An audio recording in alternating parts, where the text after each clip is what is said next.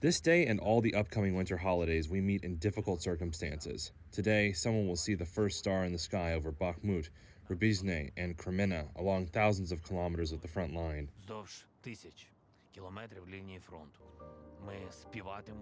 We will sing carols more cheerfully than ever, to be louder than the sound of the generator.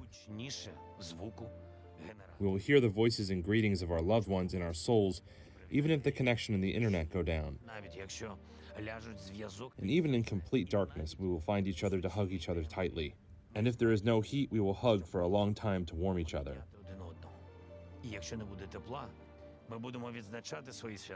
We will celebrate our holidays as always. We will smile and rejoice as always. The difference is one: we will not wait for a miracle because we created ourselves. Christ is born. Glorify him.